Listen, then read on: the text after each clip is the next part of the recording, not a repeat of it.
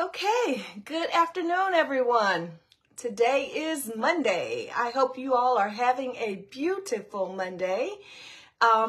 This is LaQuitta Joseph with LaQuitta Joseph Enterprises, and here I am again continuing my 21-day live challenge.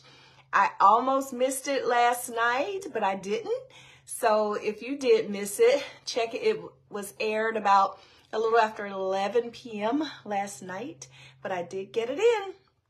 So anyway, let's go ahead and jump into this one. It's going to be quick tonight. So this one is about what happens if the personal representative fails to perform their duties. And so as a reminder, the personal representative is either the executor of the estate, which means that there was a will, or they're the administrator, meaning there was no will and they were appointed by the court.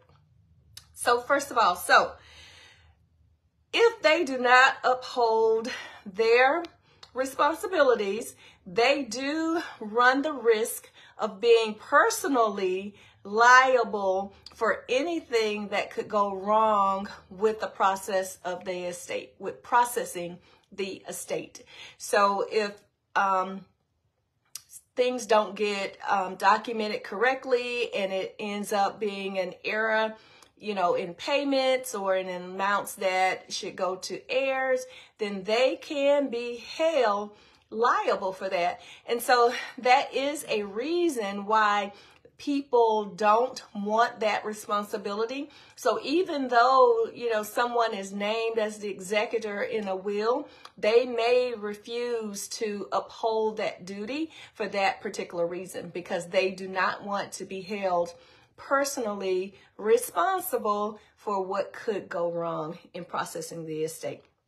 So some things that could go wrong or things that they could be held liable for. One, if they sell any assets, without having the authority to sell those assets. One of those assets is being, a property or home. In the case of a property or selling a house, it's probably a little bit harder for them to sell without having the proper authority because in the sale of a home, they still have to go through title and making sure that that person actually has the authorization to do so. But there could be other things that are sold. There's personal property that's there, such as vehicles or anything like that, jewelry. If they were to sell anything, then they could be held liable for that. Also, they could be liable for mismanaging any assets. So for instance, if there were some assets that were liquidatable and they took some funds and they did something without going through the court system, then that could be considered mismanagement. Also, if they fail to collect any money that is due to the estate. So if for some reason, they don't charge someone or collect something that was due to the estate, they just let it go, they could be held liable.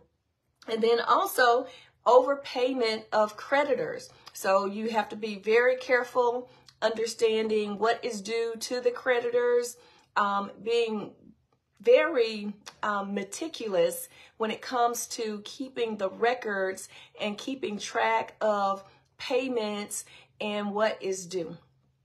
Then also failing to file taxes online, because as you recall, I stated in several lives ago that one of the responsibilities is to file taxes on behalf of the deceased. So they will still need to file taxes. And so if you fail to do that on time, you could be held personally liable for that.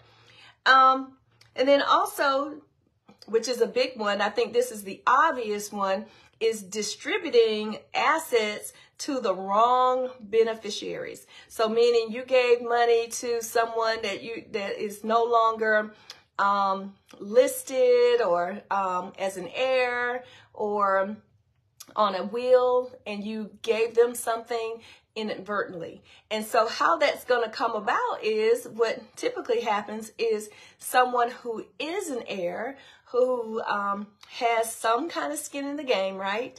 They're going to be the ones to report that. They're going to have a conflict with that. You know, there are going to be people who are going to be watching what you do meticulously. You know, they're going to want to see all of the receipts and everything, because basically it affects how much they get. And so they know this. So, so that is what could happen if for some reason, the personal representative, which is the executor administrator, fails to uphold their duties. And so they can basically be responsible to repay and pay for things out of their pocket as a result of their mismanagement.